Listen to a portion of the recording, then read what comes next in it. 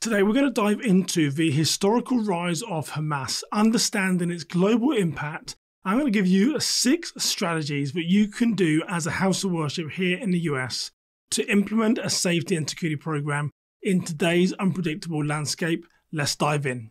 So we are in a time of global tensions, local threats, the Hamas-US connection, and how do we protect houses of worship? What can we do to protect ourselves? And I think we need to start off learning a bit of the historical context, the rise of Hamas in the Gaza Strip as to how we got where we are today. Now, Hamas was founded in 1987 and it emerged from the Palestinian branch of the Muslim Brotherhood. Initially, its aim was to carry out resistance against Israeli occupation, but over time it's gained significant support due to a combination of its political and militant activities. Now, the events leading up to the recent tensions, the tensions have roots in a series of events from land disputes in East Jerusalem to the Israeli police actions in the Al-Aqsa Mosque, and the situation, as we all know, has escalated rather rapidly to rocket attacks and retaliation strikes, which has deepened the conflict. Now let's talk for a moment about threats to houses of worship outside the conflict zone. Why should we, as a house of worship in the US, be concerned with what is going on within Israel and the Gaza Strip? Well, the conflict's ripple effect have touched even the distant shores, and houses of worship, particularly synagogues, have become targets of hate. Now, the animosity has not been limited to the Middle East. Even here in the US, synagogues in New York and in Chicago have been targeted. So let's tackle the question then, why is this conflict a pressing concern for houses of worship? Now, the heightened global tensions means heightened local threats. Now, while the US might be geographically distant from the Gaza Strip, the global interconnectedness of today's world means that we're not immune from the violence. And the rise in global tensions often leads to more localized threats, particularly against religious establishments. And we saw this around a decade ago with ISIS, where they were calling for more US-style attacks. They were moving from East Africa and they were calling for people to get in their vehicles and mount the sidewalks and run people over. Very simple, not sophisticated attacks. So the heightened global tensions means heightened local threats. We are seeing a pattern here that we're seeing with other terror groups. Now, the importance of proactive safety measures. Reacting after an incident in today's world is not enough or not sufficient. We need to be proactive. Being proactive is essential to the safety and security at your house of worship. And it's not just about physical security, but it's about ensuring the congregations feel safe and secure in these troubled times.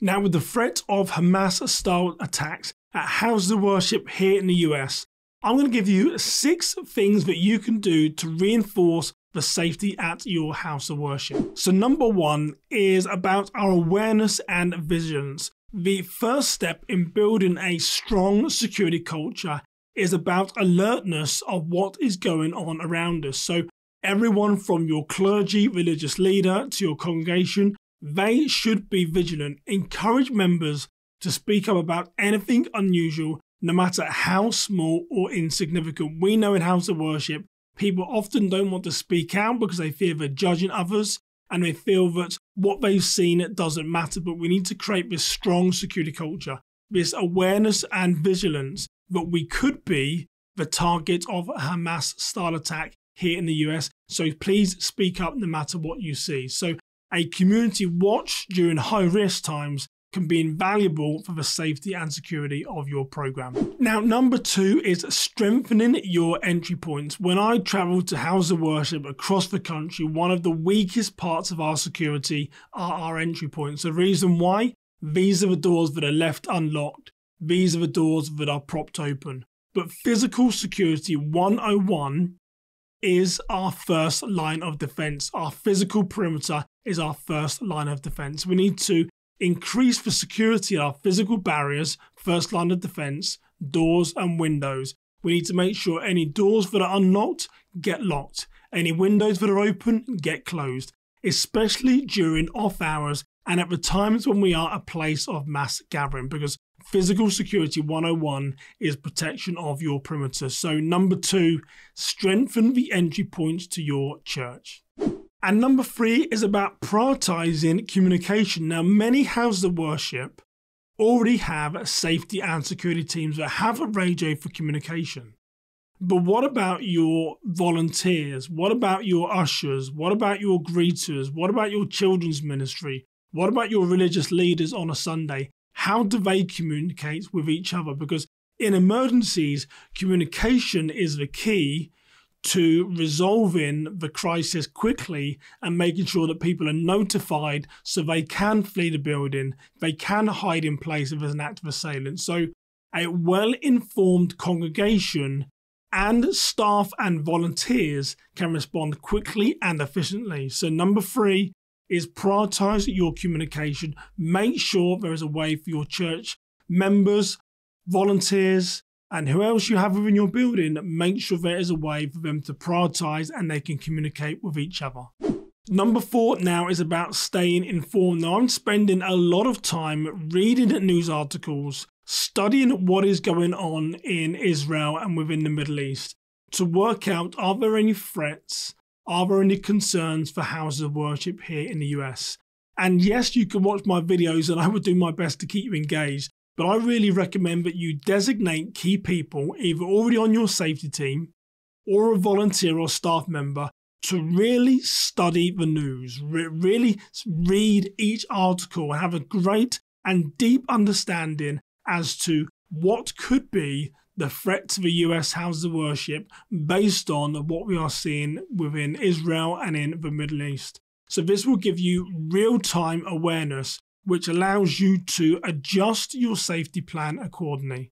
So number 4, stay informed, have someone, designate someone to follow local news and international news about the troubles within the Middle East.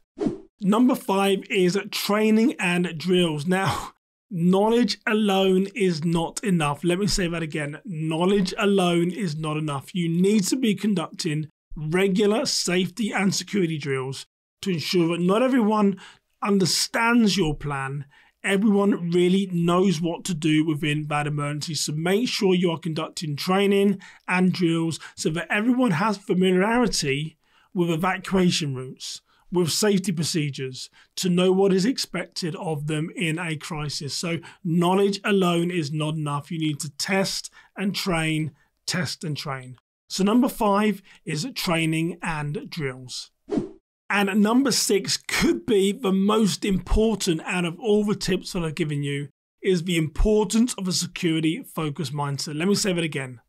The importance of a security-focused mindset. I'm sure many of you are saying, Simon, we have a little or a poor focus around security mindset. But in these troubled times when international threats can come to our waters here in the US, it's not about living in fear. It's not about living in fear, but it's about being prepared. A congregation that is educated about potential threats and knows how to respond is a much stronger one. So number 6, the importance of a focused mindset. Make sure that your teams, your volunteers, everyone has a safety and security focused mindset at these troubled times. So let's just do a quick recap of those 6 steps that I give you to a safer and secure church, knowing that there could be the threat of a Hamas-style attack on one of our houses of worship here in the US. So number 1 was awareness and vigilance. We're going to make sure that we're aware and we're vigilant and we understand the threats that could be against us here at houses of worship in the US. Number 2, physical security 101 is protection of your perimeter. We're going to strengthen our entry points. We're going to close down those doors, make sure windows are closed so we have a good understanding as to who's inside our building, and we're going to fortify our entry points, but knowing that we're a house of worship and everyone is welcome. Number 3 is we're going to prioritize communication. Make sure that everyone within your church staff, volunteers, has a way to communicate with each other.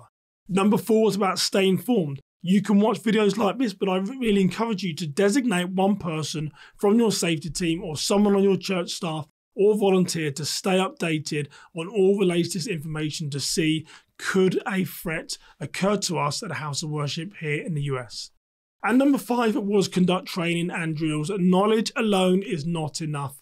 Knowledge alone is not enough. You need to train and drill, train and drill. And number 6, as I said, which I considered perhaps to be one of the most important, is making sure that your congregation have a strong security mindset, And before I leave you today, I just want to tell you about these decision decks that we have. We have 6 different versions of these decision decks, which are designed to test your critical thinking, your decision making, and there are 60 scenarios over 6 different themes. And a lot of church safety and security teams use them either one-on-one to say, how would I respond? Or they ask them to their church safety and security team. So I will drop a link below if you're interested in buying a set of our decision decks. But before I leave you, that is what I think about the threat to American churches. As always, I love to hear what your views are. Please leave a comment below. I do my best to respond to every comment on the videos that I post. But for now, you stay safe, you have a blessed day, and I'll see you next time. Take care, everybody.